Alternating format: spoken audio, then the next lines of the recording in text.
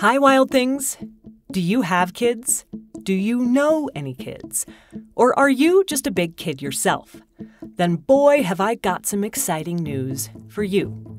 I am no longer just a podcaster. I am an author, and my very first book is coming out on October 11th. The Search for Sasquatch, a middle-grade nonfiction book based on the first season of Wild Thing, is coming your way. It's a beautiful hardcover book with full-color illustrations. It's also an audiobook, narrated by yours truly. They're available for pre-order right now, and you're probably going to want to get a copy of both. To pique your curiosity, here's a sneak peek, or is it a sneak listen, of the introduction. Introduction. Nests. Screek, screek, screek. Whip-like bendy branches scraped down the sides of our giant black pickup truck like a witch's fingernails. I tried not to lose my lunch as we bounced along a bumpy gravel logging road in the hinterlands of Washington's Olympic Peninsula. Just as I rolled down the window to get some fresh air, Shane Corson, my bearded mountain man guide, pulled to a stop in front of a padlocked steel gate. I looked around, not sure if this was the right place. We were in the middle of nowhere. But Shane killed the engine, hopped out of the truck, and fished a key from his pocket. The giant lock popped open, and Shane loosened the chain so he could swing the gate wide. This was it! I suddenly got so excited that I forgot how barfy I'd just felt. We were about to go deep into a patch of tangled woods and towering spruce trees to see something that was off-limits to, well, just about everyone. Shane hopped back into the driver's seat sporting an ear-to-ear grin. "It's not much further up the road," he said, clearly feeling as excited as I was about what he planned to show me. We inched forward through the thickening underbrush, and a few bumpy minutes later, we had gone as far as the truck could take us. We had to hoof it from there. I'd met Shane about a year ago on a camping trip in Oregon, but I didn't really get to know him until a few months later, because that first time, he wasn't too excited about talking to me. Why? Well, let me introduce myself. My name is Laura, and I'm a journalist. My job is asking lots of questions and writing about what I learn for others to read. Sometimes that can make the people I talk to pretty nervous, especially if they think someone is going to make fun of them and their ideas and beliefs. And Shane? I think he felt particularly worried because of one very specific interest: Bigfoot. That's right, I said Bigfoot. Sasquatch himself. Now, if you've never heard of Bigfoot before, picture an enormous ape-like creature that's 10 feet tall and might weigh as much as 1,000 pounds. It's covered in hair, walks on 2 feet, like us, and leaves giant footprints behind. Or, at least that's what we think it looks like. There are lots of fascinating and terrifying stories about Bigfoot from people who claim to have seen or heard it, although no one has ever been able to show any real scientifically acceptable proof. But Shane swore that what was hidden out there in the woods could help make the case for Bigfoot.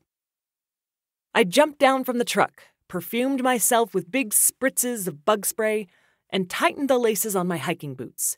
Then I straightened up and followed Shane into the wall of shrubs and blooming rhododendron bushes. As we plunged through the underbrush, Shane kept a brisk pace.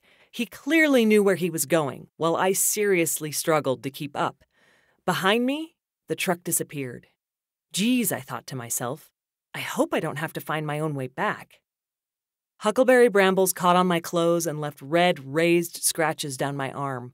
It all looked so beautiful and wild, but I didn't have any time to take in the scenery. Then Shane disappeared down a steep slope, and I lost sight of him for a second. I stopped still. It was dead quiet. I couldn't even hear him moving anymore. Just as I started to worry, I pushed through another thick wall of shrubs and found him standing quietly at the base of some trees. He looked at me and then looked down. "Here we are. This is it," he drawled, ho-hum, like it was no big deal. He moved a little bit farther and gestured at the ground. I looked to where he was pointing, and my jaw dropped. If I had been trying to play the part of a calm and unflappable reporter, I had just failed. "Whoa!" I exclaimed, not at all professionally. This wasn't what I had expected, but it was definitely what I'd hoped for. This is crazy! We stood in front of a pile of intertwined sticks and branches, woven together so carefully that they looked like they'd been made into a giant nest. It was at least 8 feet across, so big that I could have comfortably lain down in it. I could even have stretched out. In fact, Shane had already done this himself when he came out here before. It felt like a mattress, he said with a grin. I felt small, very small. It truly looked like a bird's nest. It could have been a bird's nest.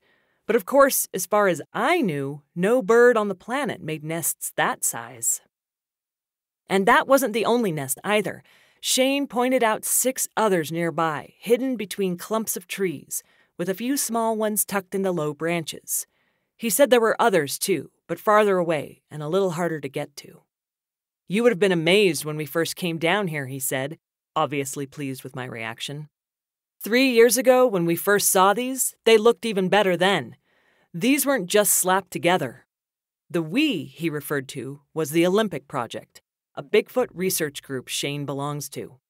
A few years ago, the man who owns this land found the nests when he was out inspecting the trees on his property. They confused him, so he asked the Olympic Project to come take a look at them, 21 in all, to see if they could puzzle out what had made them. Shane, who had spent his life hunting and fishing and camping, knew that these nest things were really unusual. It's not a bear bed or an elk bed or a deer bed. He scraped at a tree, pulling off bits of loose bark and gathering it, along with dead leaves, small branches, and other debris into a loose, sloppy pile. That's what a bear bed looks like. But these are nests, and in all my years, I've never come across anything like this, he said. They look more like gorilla nests than anything else. Gorillas make nests? I asked myself. Later, I looked up gorilla nests online, and Shane was right. Gorillas do build giant nests, similar to this one. But there aren't any gorillas in this part of the world. Before I could ask more questions, Shane took off down the trail again, yelling back over his shoulder for me to keep up. 5 minutes later, he screeched to a halt. He scanned the woods like he was lost. Oh no, we're lost, and some giant nest-building thing is out here with us, I thought to myself. Then he wrapped his hand around the branch of a nearby huckleberry bush and showed me the end of it. It had been broken off. I looked at him blankly. I didn't get it. Then he showed me another branch, and another, all the same. These huckleberry branches have all been snapped and their leaves stripped clean to make these nests. There are no teeth marks. Something had to have hands to snap it off, strong hands, because some of these branches are a couple of inches thick. You can't just break something like that in half, he pointed out. I gave it a try. It would have taken someone or something much stronger than I was to do it. And that nest we just saw was piled high with those branches. What did it all add up to? Something with the strength to break thick branches. Something that makes nests. Something that likes the solitude of the woods. So I was not the teeniest bit surprised when Shane finally said what we'd both been thinking. That maybe, and it was a big maybe, Bigfoot made these nests. We're not saying it's definitely Sasquatch, Shane said. We're saying we don't know what made these nests. They're unknown nests with unknown hair mixed in with the foliage and unknown animal behavior behind it. The goal is to get to the bottom of the mystery. I knew Shane leaned toward the possibility of Bigfoot, but he wanted to be careful. For starters, they still didn't have the right kind of evidence to prove it. And Shane also knew that most of the world thought Bigfoot was nothing more than a big joke, a myth. He'd been laughed at by enough people that he didn't tell just anyone about his interest. And even though I wasn't sure Bigfoot was real, I had started to understand how people ended up tromping around in the woods looking for evidence. Then Shane said something that was super important and reminded me why I came all the way out here into the middle of nowhere. Something made these. Maybe we can't say for sure that Bigfoot made them, but these things are weird. Why wouldn't we want to ask questions? Asking questions, that's the point of all this. Because I was standing in front of something I couldn't explain, and while part of me felt a little silly about being there, I mostly just wanted to find out more. I mean, I'm a journalist. It's kind of my job. But I also felt really curious. What is Bigfoot? What do we know about this creature? Why are there so many sightings and so little proof? Why are all the photos that we do have so blurry? I had no idea if I'd find Sasquatch or, well, some other explanation, but I wanted to get to the bottom of the Bigfoot phenomenon. While we had been talking, we'd hiked back to the nest site. Shane bent over and looked more closely at a section of the nest where a wedge, like a big fat slice of pizza, had been removed. I wasn't the only visitor he'd brought out here. A few months back, a scientist came to collect samples of the nest, hoping to gather clues about this mystery in the woods. Clearly, a lot of other people also had questions, and I wasn't sure any of us knew what we were going to find. That was the introduction to the first Wild Thing book, The Search for Sasquatch, produced by Foxtopus Inc. in partnership with Abrams Kids. It's available starting October 11th, and you can pre-order the audiobook and the hardcover right now. Go to wildthingpodcast.com for more information.